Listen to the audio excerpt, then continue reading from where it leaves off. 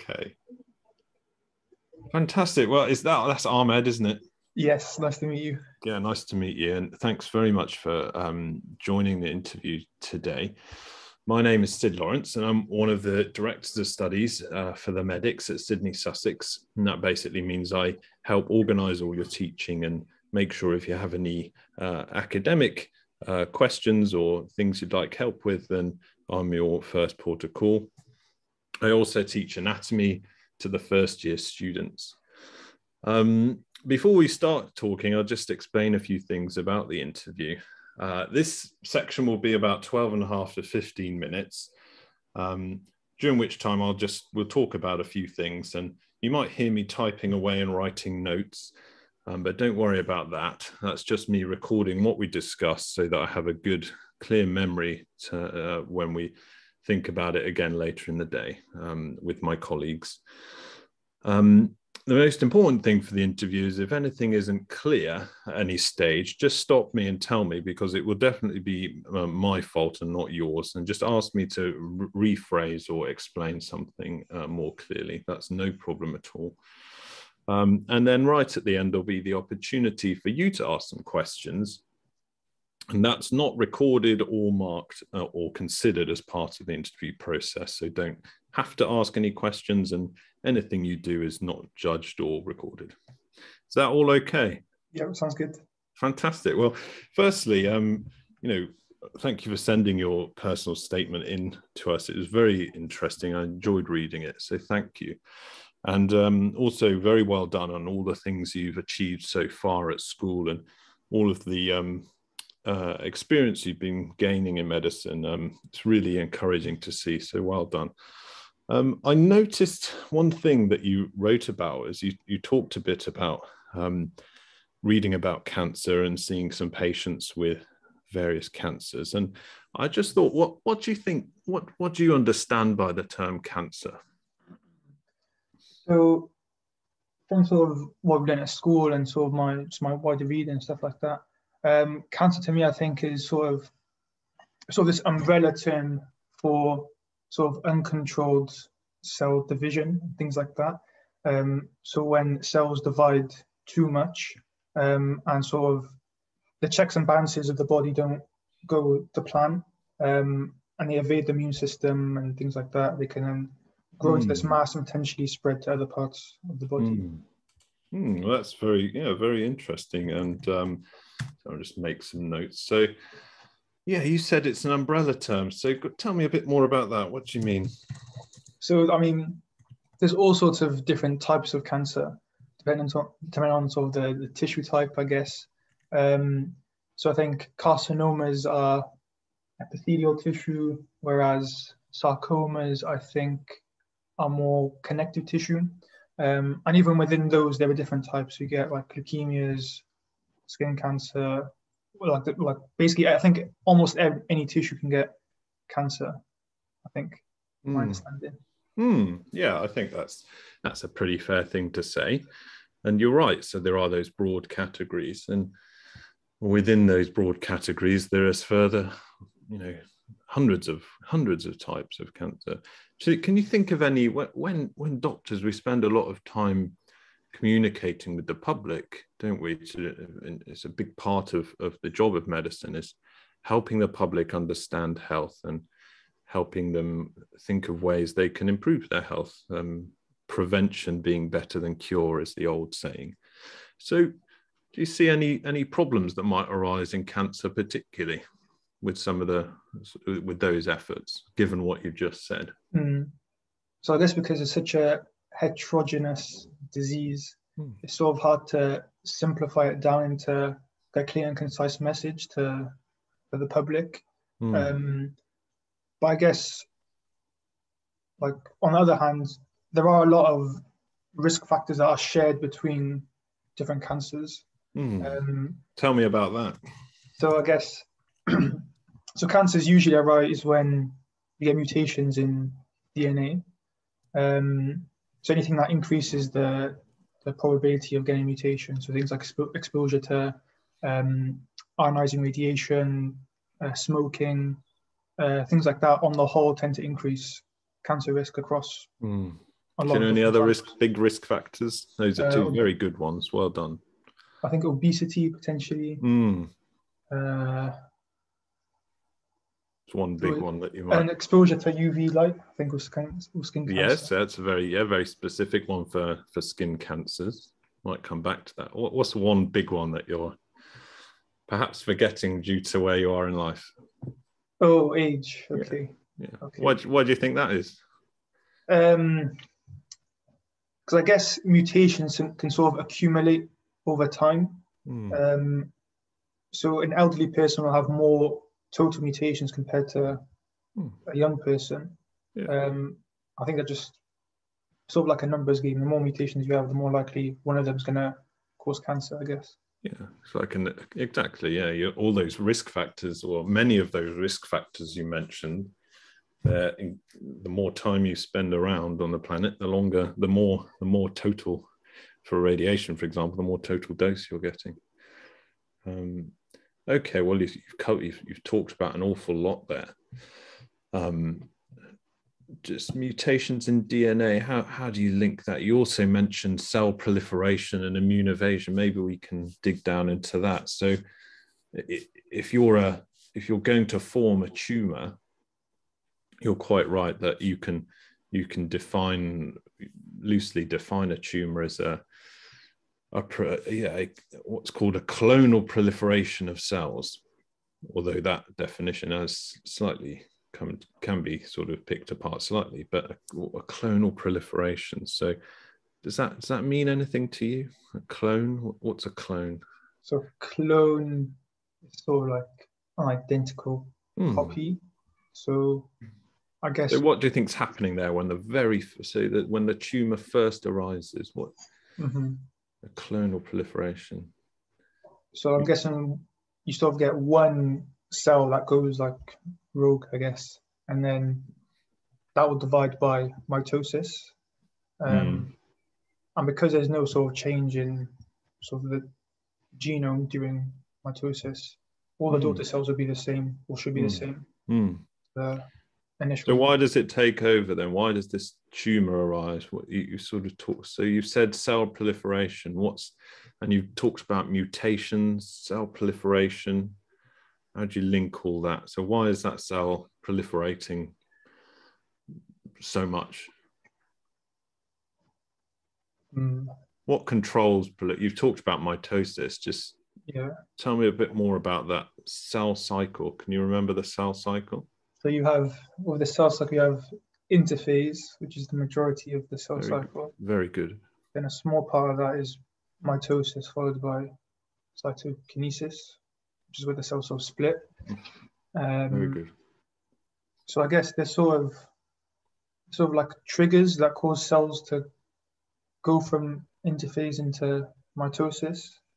And maybe in cancer cells, those triggers are turned on constantly, or maybe the barriers to entering mitosis are removed. Right. So you've hit on two things there. You said you can either have a positive enhancement where your triggers, as you called them, are more on. So you're pushing it. You can imagine winding the cell cycle faster. And then you talked about dropping the barriers. So you're right. There are checkpoints. There are ways where the cell cycle is inhibited by certain molecules. You can, calling them barriers is a great idea. So, and you can drop those barriers. So if you're spinning the wheel faster whilst taking off the brakes, those are two of what are called the hallmarks of cancer, 2 of the 6. And you said something else right at the start, which is another hallmark of cancer. So you've got this cancer cell that's there, it's growing. What else does it need to do to really be successful? So a bunch of cells, this tumor, so it's accelerated growth. It's the brakes are off, so we call that loss of an inhibitor. What else would make this tumor successful?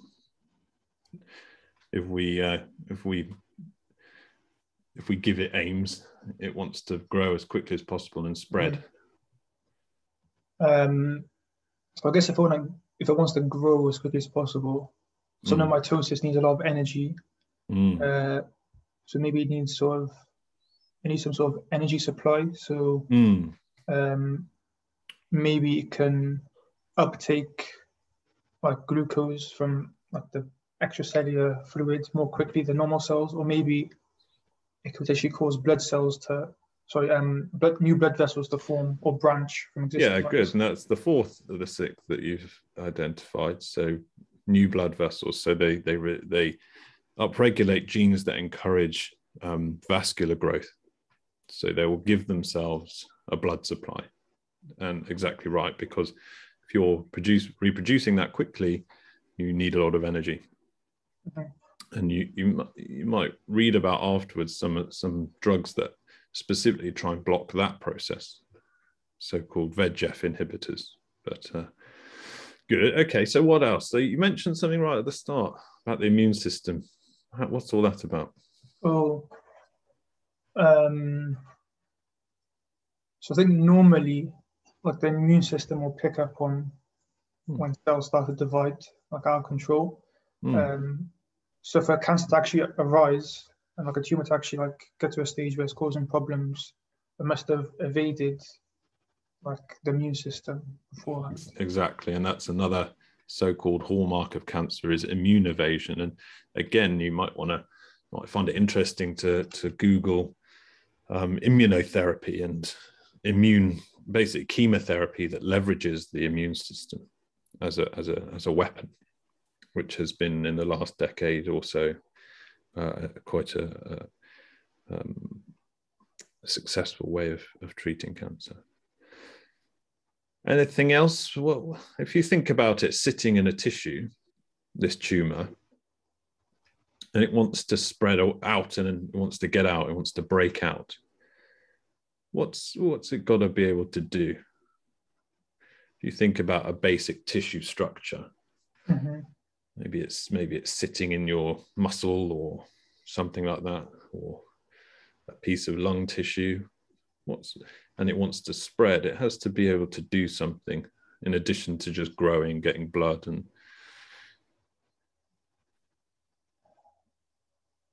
so is there sort of like connective tissue around it potentially that would stop it from moving?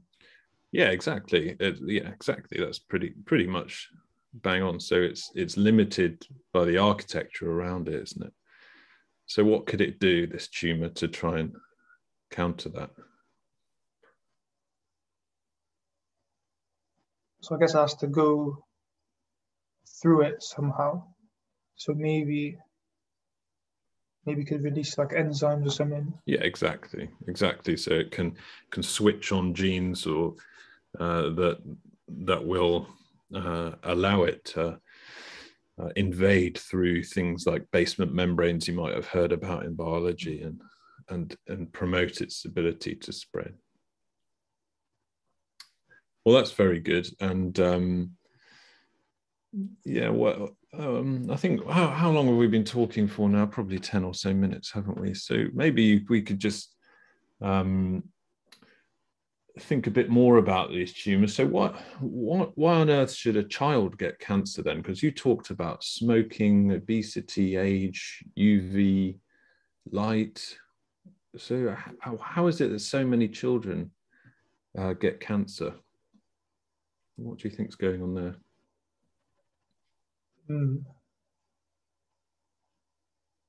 Is this assuming they aren't exposed to like that's a very good point, actually. That's a very good point. Yeah, but you're quite right. That you do in medicine, you do make sure that any pregnant woman doesn't get exposed to radiation for exactly that kind of reason. So very good. But what must be going on there? So if it's not environmental factors, then it could be sort of inherited genetic factors, maybe. So I've heard of a gene called BRCA, BRCA. Yeah, BRCA, very good. Breast cancer risk. So maybe there's something like that going on in children. Yeah. So what might be some sort of gene. what does BRCA? I think did you say breast cancer? I think you did, didn't you? Yeah, breast and ovarian cancer.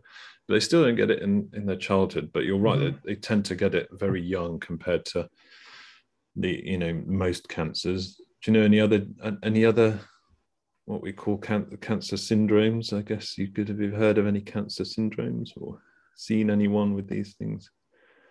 So I think certain leukemias you can get in childhood. There's that's very good. Yeah, so you're right. Leukemias are some of the commonest childhood cancers, and your answer is perfectly correct. That it's not environmental, so it's inherited, and so the idea is that some of the things you've been talking about, the cell proliferation, the brakes and the wheel spinning faster, and all those things are controlled by genes, and if you have an inherited problem with those genes, it's just like any other genetic disease apart from it can trigger or leads to a susceptibility to cancer. Yeah, well, that's very good. And just maybe to finish off, you talked about mutations in DNA, and what is a mutation in a DNA? Do you know any types of mutation, or what does that mean? So a mutation DNA.